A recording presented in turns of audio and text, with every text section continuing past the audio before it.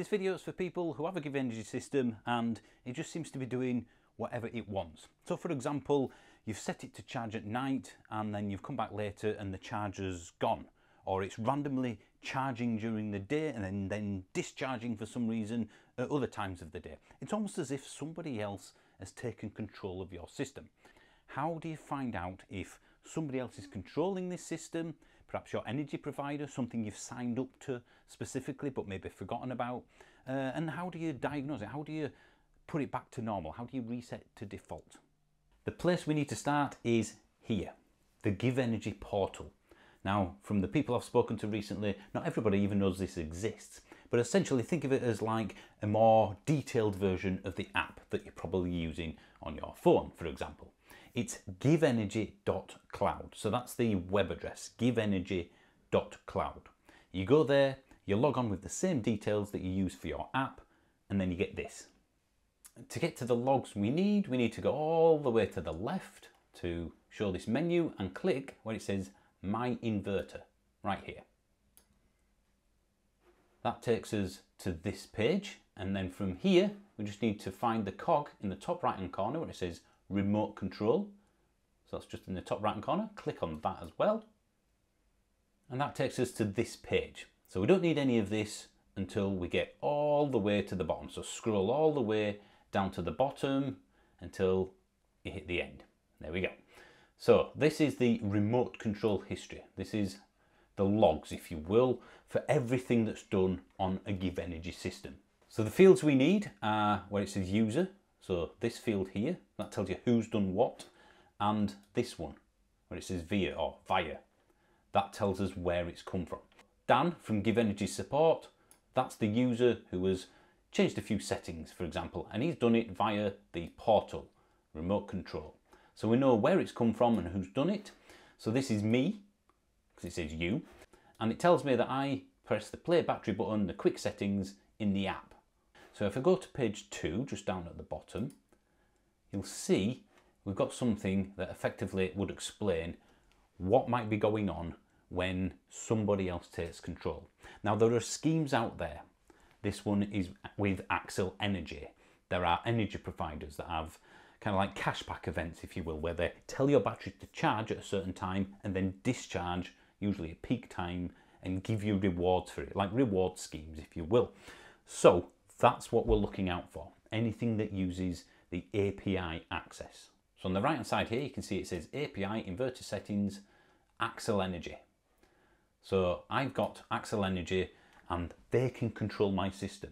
This is often what can trip people up. So this may say your energy provider's name, it might say GivEnergy, whoever has control, and you will have given them control over this, perhaps when you signed up to a certain tariff, perhaps when you signed up to their reward scheme, you'll have put your GivEnergy credentials in for your API and essentially given control over to them.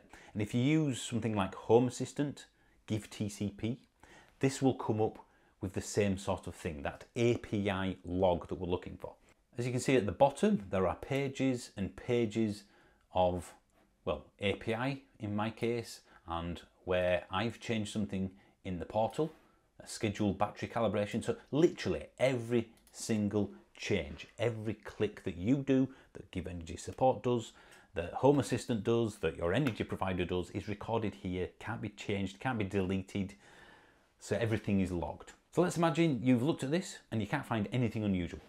Now, if you're like me and you're a bit of a tinkerer, I often change things. I play with the system effectively, whether it's in the app or in the portal. And sometimes I put a setting on which has an unusual effect or something that I didn't expect.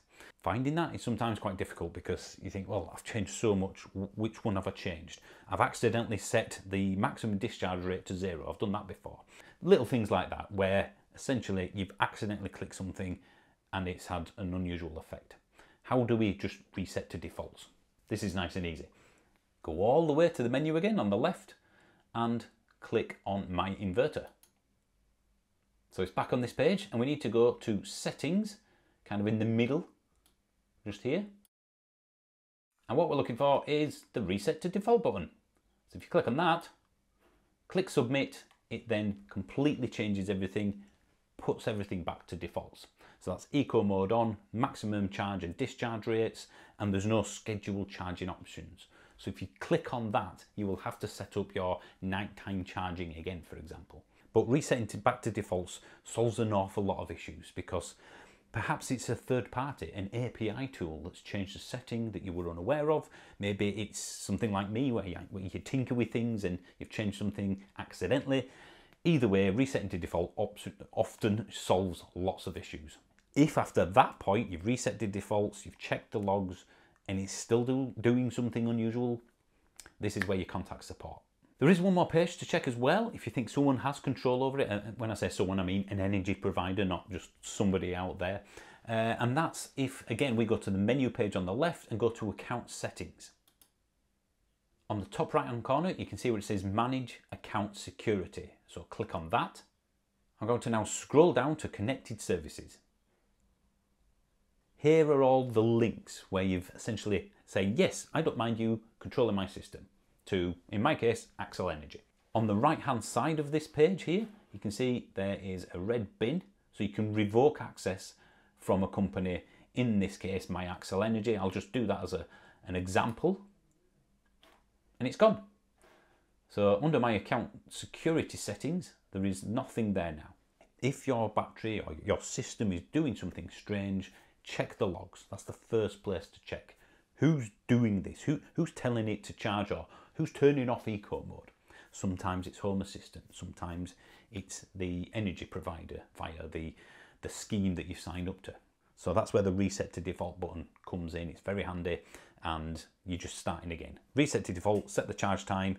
Is it still working? And most of the time, the answer is yes.